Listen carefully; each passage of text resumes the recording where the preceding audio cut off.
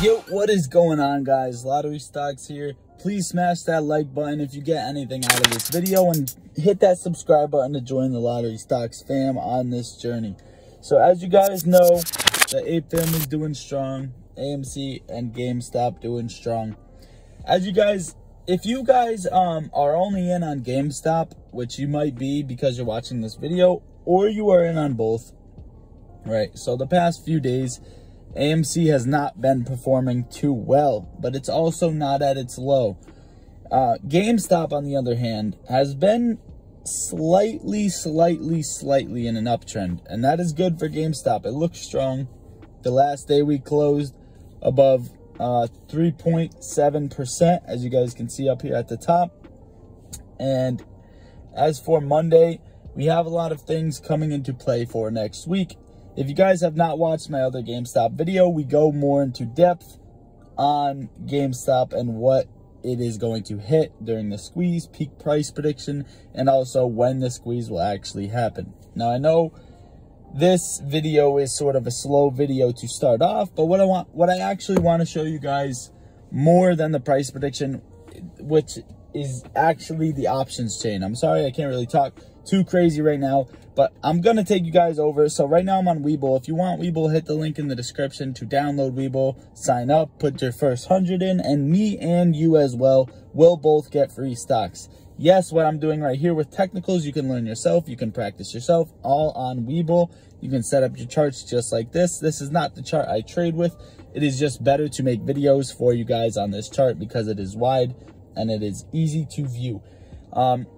Before I show you the prediction for Monday for GameStop, I want to show you the actual options chain for GameStop, which I thought was really interesting. So as you guys can see right down here for GameStop stock, right here, GME options chain, you guys can see expiring on May 28th. Now, this was actually really interesting for AMC too. On my last AMC video, lots of the calls were above the $20 range. Now, expiring May 28th, if you guys don't know what a call option is, so pretty much to break it down, people have bets that the stock will go up, and they actually have bets that the stock will go up and be above this price. This is their strike price. So as you guys can see, May 28th, all the way here, these are just some of the options. All calls right here, and they are all in the 300. So we have 370, 360, 350, 340, 330, 320, 310, 300, 290, 280. As you guys can see,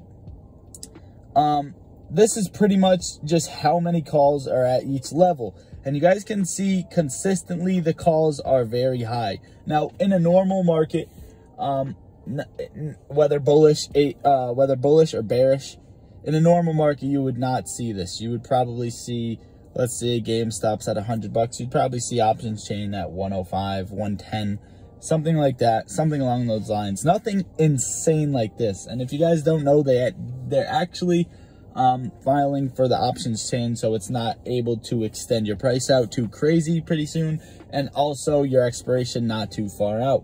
So guys, this is actually looking very promising for GameStop. This is showing a lot of people are betting that by the end of next week, May 28th on Friday, we will close above this price or somewhat in this price range. So that is actually good for GameStop. And I can tell you right now, 100%, if we do close around any of these insane prices, you will see the margin call and probably the short squeeze. I'm not going to sugarcoat it to you guys, right? So that is actually very good for us. Now we're going to go over to the technical side of things. I'm on the 2-hour chart. I know I have a lot of levels of resistance and support written out, and the falling wedge that we've already broken out of, but we didn't really break out too strong, so I could probably move the wedge out a little further if I wanted to.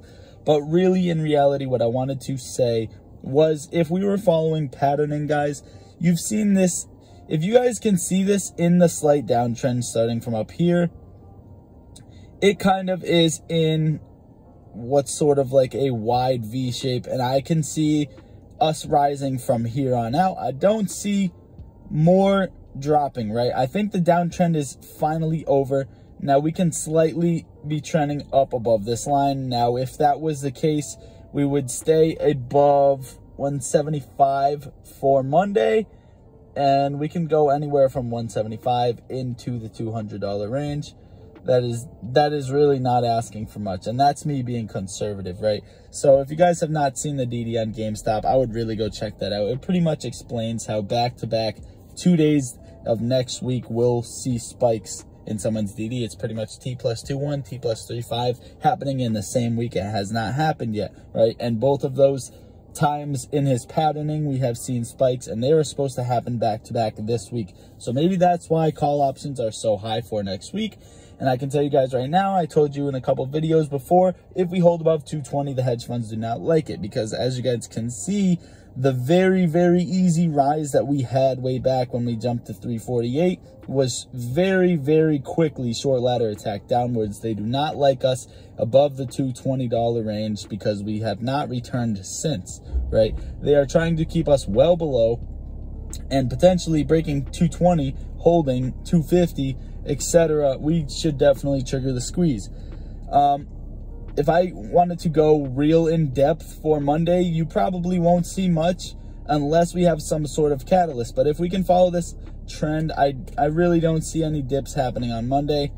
You can see GameStop wanted to pop on Friday, but of course we have had call options.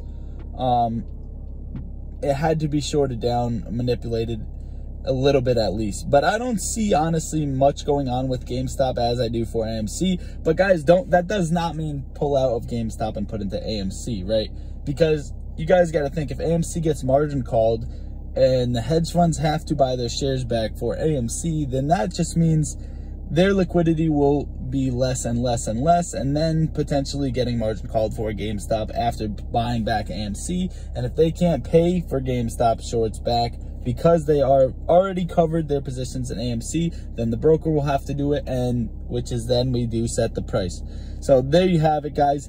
That is pretty much all I have for you guys for this video. I hope you enjoyed. Please hit that like button and hit that subscribe button to join the Lottery Stocks fam on this journey. I love all you apes. Lottery Stocks out. How we gon' get to this bag when we focus on gunplay, but trapping is all that we got. All of us gon' make it one day like church.